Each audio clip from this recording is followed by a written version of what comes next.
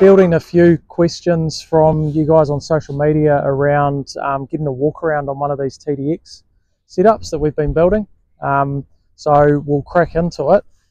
This is a Ford Ranger Extra Cab. TDX run these throughout their fleet, and they're fitting out their vehicles with this setup on the back, just a rinse and repeat. Makes it nice and easy, and it just makes things nice and continuous for the company. So we'll start down here. Got a fold out vise, swing out from underneath, so nice and easy to access. You got clearance from the canopy, pull it back, let it go, and that locks in. Fuel through here into this side of the toolbox. Everything's central locked. Got LED lights up the top. You can choose between different colours. The lights are actually run off the pin switch, so when you shut the doors the lights turn off. That's the same with all of our products that are equipped with central locking and lighting. There's also a door ajar alarm running off that pin switch, so if you are busy packing down on site one day and you do leave the gull wing door open, what's going to happen is as soon as you turn the ignition on in the cab, the buzzer's going to sound and warn you that one of your gull wing doors is open, which is a really handy feature. Stops you ripping the door off when you're driving away and causing downtime, which is what we're trying to avoid. In here we have, or our design team has very cleverly rerouted the choke cable and the electric start for the compressor in the back. So we'll pop around and have a quick look at the compressor. The compressor is in the back here. We've got a 15-metre retractable hose reel. That is a 7 horsepower Kohler compressor. Really grunty compressor for trades environment and diesel service techs.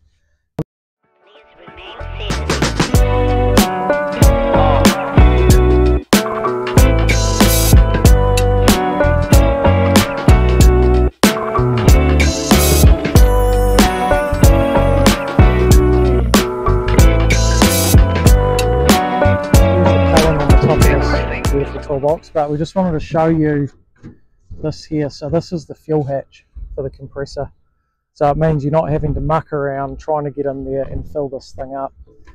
You've actually got a nice easy way to do it and then cover it up so it's away from the elements. Everything is gonna be alright. These vehicles also go through a GVM upgrade while they're with us. So this one's had a PETAS system installed in it. So GVM upgrades mean that you increase the carrying capacity of the vehicle overall. It means that these guys that are using these vehicles in this certain industry, and industries like this one, they're loading them up to the hilt, and you need to be aware of your GVM and how close you are to it, and whether you do need to carry out a GVM upgrade. Instead of just your basic suspension upgrade. Back into the passenger side, we've got the Redarc RS3 1200 watt inverter.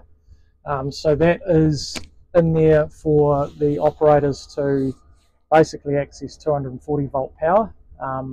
This one is set up without a house battery, so that means that the vehicle must be running when you're using the inverter, or you run the risk of draining the starter battery. We do offer setups where we install a house or auxiliary battery somewhere in the system. It really depends on how it's been set up by the customer and what the requirements are.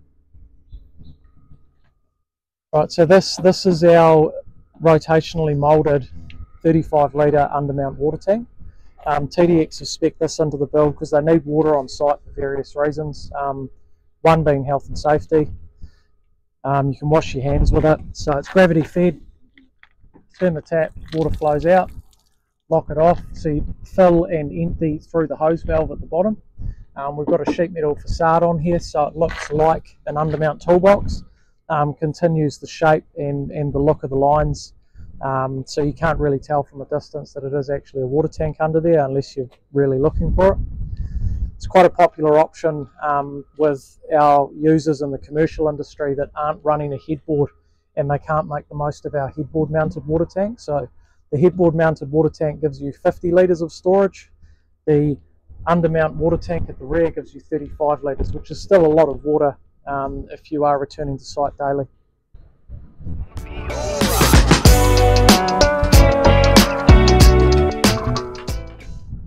I mentioned earlier, this is an extra cab Ranger, meaning the tray is 2,100 mil long overall.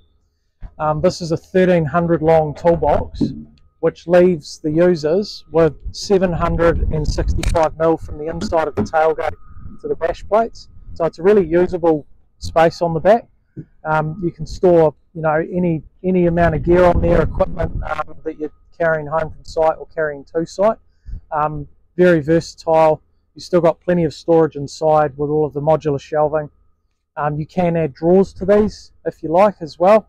We do have a deep drawer that's 285 mil deep that you can spec in with a stainless steel underbench, or you can just run 2 stacked standard height drawers at 135 mil. There's plenty of options. We've got heaps of different ways of setting these up, and that really sort of points towards the modular nature of our system. If you are interested in talking to us about a setup similar to this, we're all ears, we're here to help, and we're here to make it work for you and your company.